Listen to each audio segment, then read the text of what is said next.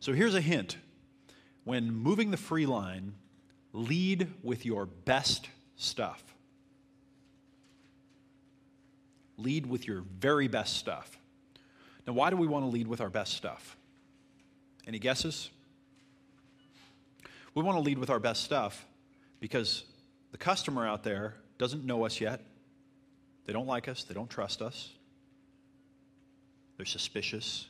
They know that we are the bad business person that's going to try to force whatever it is that we have down their throats. And then they're going to be stuck with it. And they're going to make a bad decision, and they're going to be embarrassed because they have to tell their family and their spouse that they blew the money on this thing that didn't work out. That's not what they want. And if you give them a crumb and you say, here's something that's probably worth $20, but it's kind of one of our throwaway things, but here, take this and then come back and give me your money, that doesn't fly. If you show up to my website and you're a business person and you need some business advice, and you watch one of my videos, and it's just an okay piece of information, it wasn't one of my better things, are you going to assume that all the stuff behind the curtain is better or worse? You're going to look at it and you're going to go, that was just okay. Your stuff's probably all just okay.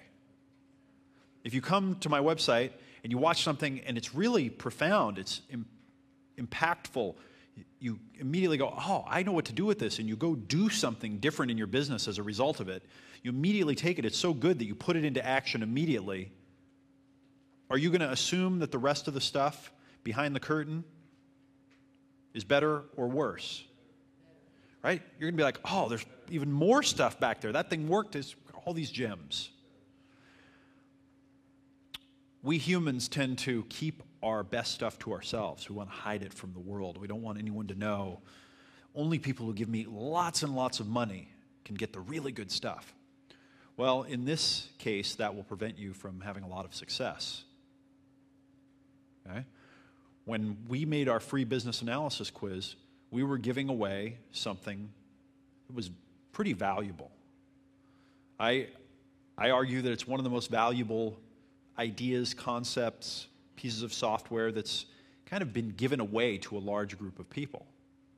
I could probably make an argument that we gave away, $1 million worth of stuff, or who knows, some big amount of stuff.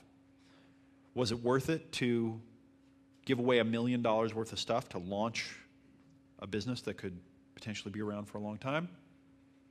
I think so.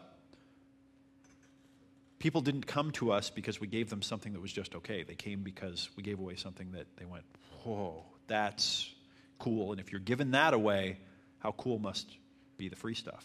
Or no, how cool must be the stuff that I pay for? If the free stuff is that good. So quickly right now, get a blank sheet of paper. I'm going to do a little exercise. We've learned how to think like customers a little more here.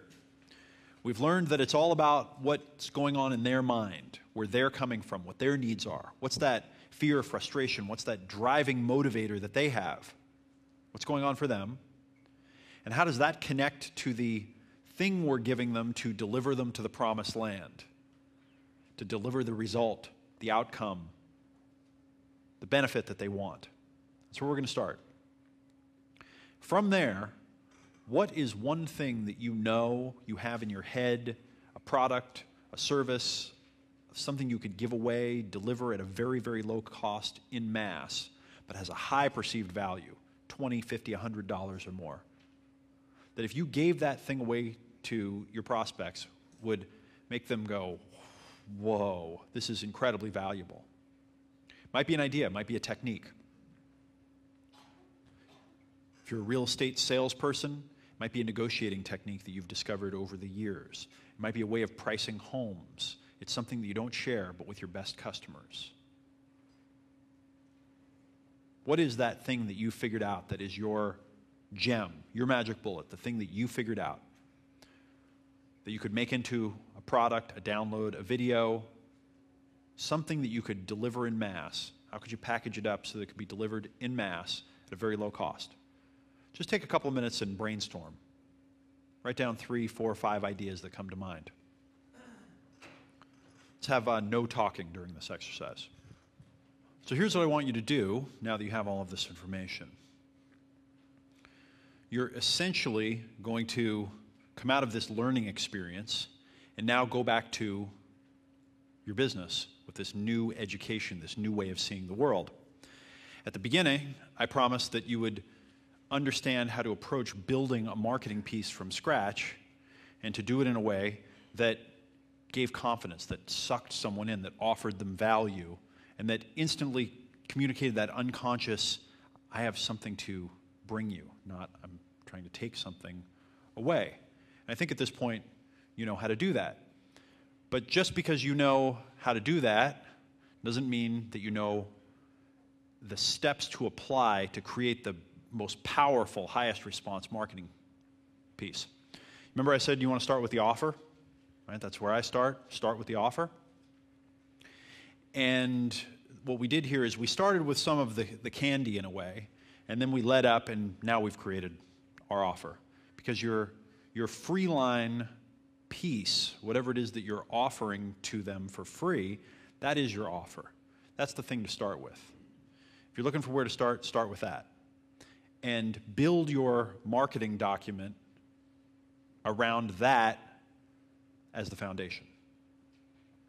So line up the beginning, the middle, and the end around that offer. And I think that it'll allow you to build something that'll be valuable to your customers. Good.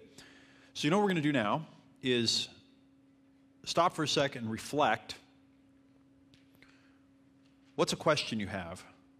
If you could ask me any question about the material that we've covered. Not about your particular situation, but a clarification, something specific, an approach, a distinction. Maybe flip back through your notes. Was there something that wasn't quite clear? Something that if I shared it might be stronger for the whole group? Okay? Something that would be valuable for everybody. This isn't something you specifically address here, but I've heard it in your other programs, and it's what we talked about over when we spoke for a moment. Talking about differentiating yourself in your market, about coming into your market and doing something different that everyone else is doing, and that's a real key thing. Yeah. I mean, I understood the point where you said, well, when Dell built his computer,